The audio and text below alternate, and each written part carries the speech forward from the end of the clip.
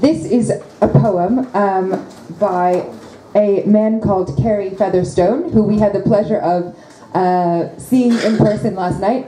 He's a poet who's really involved in many different projects, also writing and working with people and refugees from Afghanistan, and this poem deals with that. It's called Notes from the Dividing Line. I can't really see. Okay, I'll do it this way. At the edge of everything, a sniper, hidden behind old ironwork, lines up his shot.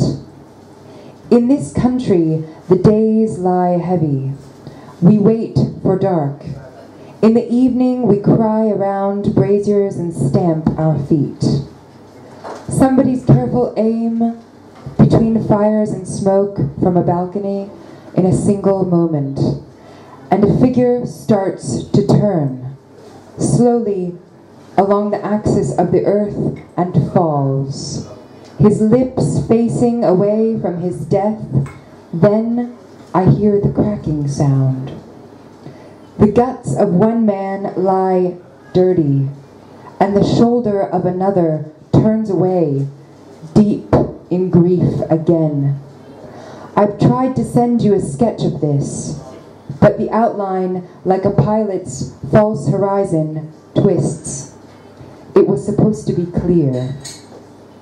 That's how it is at the edges. The days are heavy, but they do not last.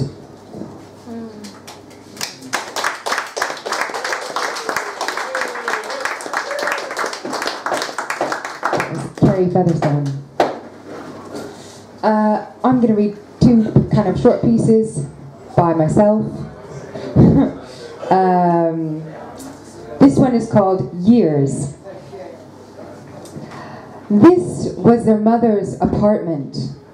A painting from Ethiopia is on the wall, brought back by her husband during his trip to Africa, selling toothpaste, hit by a car a few years later.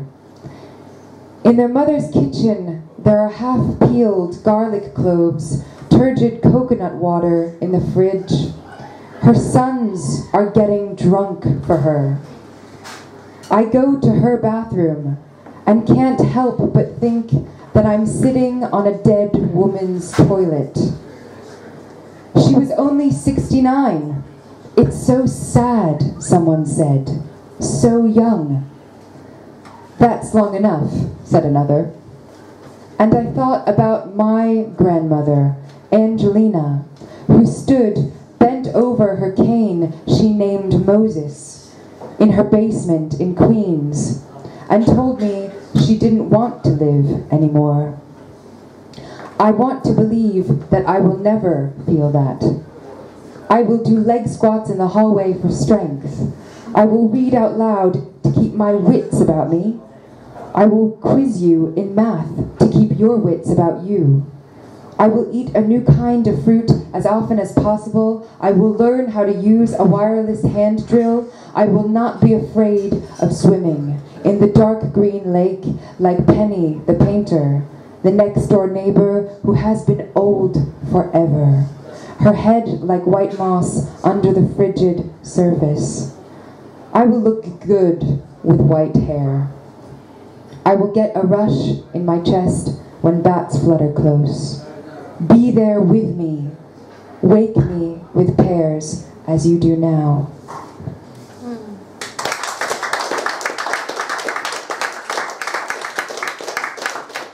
This is called What I Should Have Done.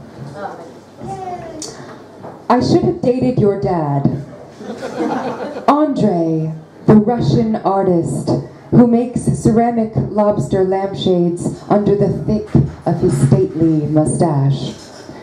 Instead of making mediocre love with you in your hammock, I could have been mingling at New York art shows with your dad. I could have been barbecuing with your dad, who once, having discovered I was vegetarian, thoughtfully heated a block of tofu on the grill with a slab of cheese. Your dad, who once, after you and I came home from our sushi dinner, looked up from his painting, a portrait of a nude, gazed at me in my long orange dress, and simply demanded, "Turn." So I spun for him, like some entranced Russian nutcracker, but you never said a damn thing about my long orange dress. I should have dated your dad. And maybe, in another life, I do. And we walk home together from the organic supermarket, where we buy expensive olive oil. His hand slipped into my back pocket. Thanks.